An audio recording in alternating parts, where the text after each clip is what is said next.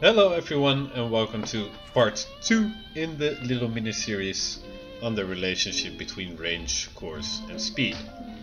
In this one we suppose we already know the range to a ship and we know the speed of the ship, in this case 1.5 knots, but we don't know which course she's on.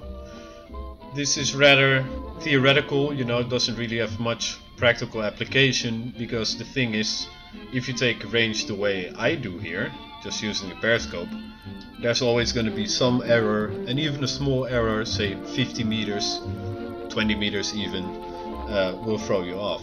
There are of course techniques to figuring out range more precisely, but I'll cover that some other time. At any rate, when the mid-mast, as you just saw, passed a bearing of 314 true, I started timing her, and why will become apparent later. I'm trying to arrange the ship here based on the little crane on the back of the ship, because that corresponds with 3 centiradians nicely, but here you see it's not quite sure how high it is at that point. Might be 24, might be 25. I went with 25 actually, which results in a distance of 3,333 meters. I don't know why I put 3,300, but well, that doesn't matter so much. Alright, we're gonna pick her up again at some point in the future at a different relative bearing and see how long it took her to get to that bearing. I chose 309 because, well, of course, in between I need to grab more beer and cigarettes, so I took all the time in the world here.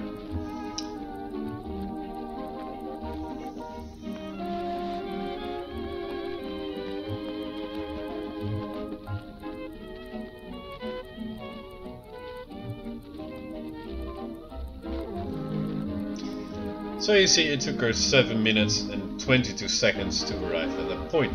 Now we need to ask ourselves, how far can a ship travel in 7 minutes and 22 seconds when she's going 1.5 knots? The answer is actually 341.5 meters. Wolfpack does allow you to plug that in, but it's going to show 342 for some reason. Now if we go to the point where we originally saw her and draw a circle, it means that the ship is now going to be either there, she can travel from that point to there, or in the same time she can travel to the other point. Now we could already see from the angle on the bow that the ship was moving away from us. If you look at the distance between the 2 points, the point, well, to the south is closer to us, the other point is further away, so she must be on that course, which in this case is about 250. Here comes the magic moment to see how far off we are. I'm just gonna I'm gonna remove these circles for a second. You'll see why in a bit, and you'll see that even though we're quite close, we're still a bit off. Now the reason for that, as I told you before, is because our range measurement was slightly off.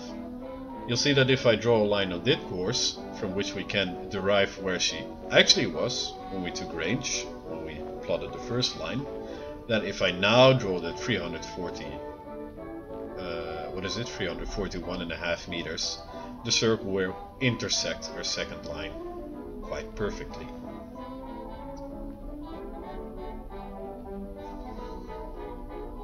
So there you have it. Although it's nice in theory, it works. Practical applications are limitless, or very limited, I should say, not limitless, very limited. But I hope this will help you at least understand the relationship between these 3 things a bit better than you already do. Okay, thank you very much for watching, and now catch you guys the next time. Bye bye.